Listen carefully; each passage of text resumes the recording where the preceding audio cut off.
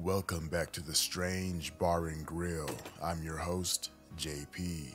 Last month, I posted a video about Janiy McMichael Rogers, a 13-year-old girl from Gary, Indiana, who went missing under very suspicious circumstances. Since then, I received a flood of comments and emails, some stating that they lived in the Indiana area and they've never even heard of this case, while others expressed their theories and opinions.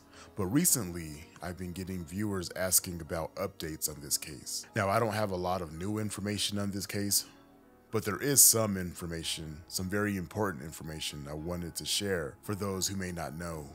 And for those new to this case, I'll give a quick 1 to 2 minute summary of my last video, but I recommend watching the full thing in its entirety. I'll leave a link to the first video in the description below.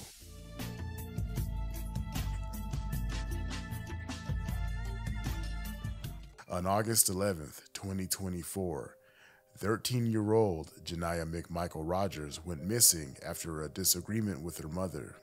The following morning, her mother found the front door ajar and Janiy's absence raised alarms.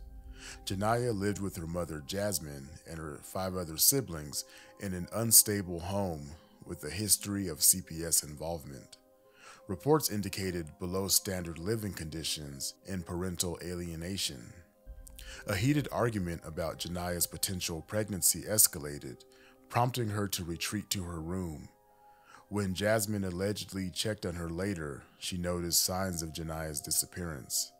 A private investigator that goes by the name of Kevin Collins, aka KCBODYGUARD, uncovered inconsistencies in Jasmine's account, including conflicting statements about Janiy's social media use and the state of her room. He noticed that blankets were removed from the bed as she did the laundry that day. Jasmine showed little urgency in searching for her daughter. She cared more about police warrants and didn't want to get on TV to plead for her daughter. She didn't want to go out searching for her daughter. It seemed almost like an afterthought. This case raises suspicions of foul play or possible murder, given the toxic home environment. Theories suggest Janiy may have possibly ran away, but more than likely, it looks like there's some foul play involved here.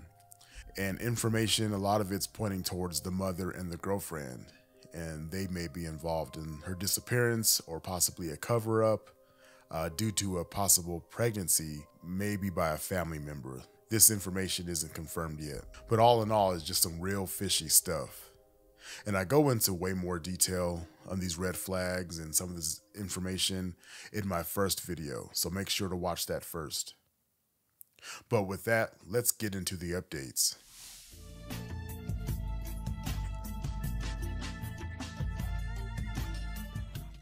So finally, after 2 months, FBI is finally involved. Local authorities and the FBI executed a search warrant on October 5th at Jasmine McMichael's residence, where Janiy was reportedly last seen. The warrant was executed by the Gang Response Investigative Team, a task force located in Northwest Indiana. One thing of note here, that this task force doesn't only focus on gangs, and they will help investigate many other different cases if needed. So no, this doesn't mean that the crime was necessarily somehow gang related. That's just the task force name, but they do investigate other crimes. But the question I have is, why after all this time did they execute this search warrant? What led them to the conclusion to search their home?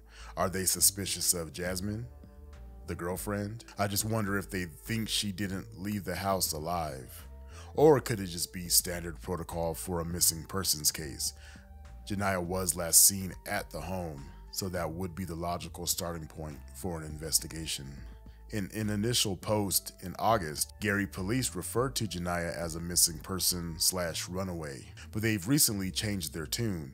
They believe something more sinister has happened. I wonder what changed their minds.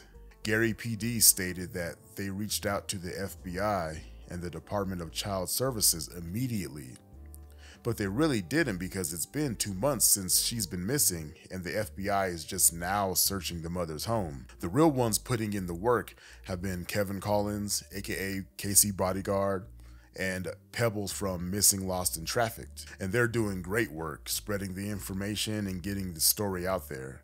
And I don't know them personally, but I'll leave links to their pages and info in the description. So please go out there and support them, because they do all of this work out of their own pockets just to help raise awareness and share these important stories. But getting back to Gary PD, I just find it odd that Gary PD is claiming to be on top of the case from the jump, when it's been the community putting in most of the work. But again, that's just my opinion. And at the time of recording this, there has been no press conference from the mayor or the chief of police on this case. I've also been getting reports of a mysterious group of individuals riding around in a white truck in the Gary, Indiana area. They got flyers and they're asking residents for donations. They're stating that they're affiliated with Gary PD and Janiy's family, and they are not. They're just using this case to hustle up money, so do not give them money. Dalia Guerrero, the grandmother of Janiy, has been given custody of Jasmine's other 5 children. The grandmother claims she has been estranged from her daughter Jasmine for a long time now.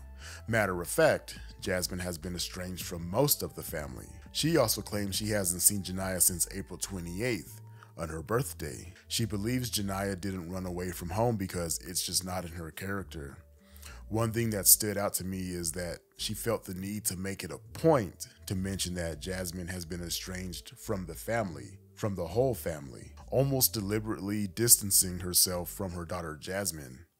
And maybe I'm reading too much into things, but that just got my spider senses tingling, because why would she say that? I think she would use more words of support of her daughter if she felt like everything was on the up and up. Again, that's just my opinion. I also find it interesting that the other 5 children were removed from their home and placed with the grandmother. We already saw that nasty ass house Jasmine kept in the last video I posted, but it makes me wonder if they found something else. Could there be signs of physical abuse? We already know the living conditions were horrible, but it could just be a host of many things we just don't know at this point. But that's all the new information I could find in this case, but I'm hopeful that we'll get answers soon now that the FBI has joined the investigation. The story is finally gaining some traffic in the media, so please share and like this story to activate the YouTube algorithm and get this story out there.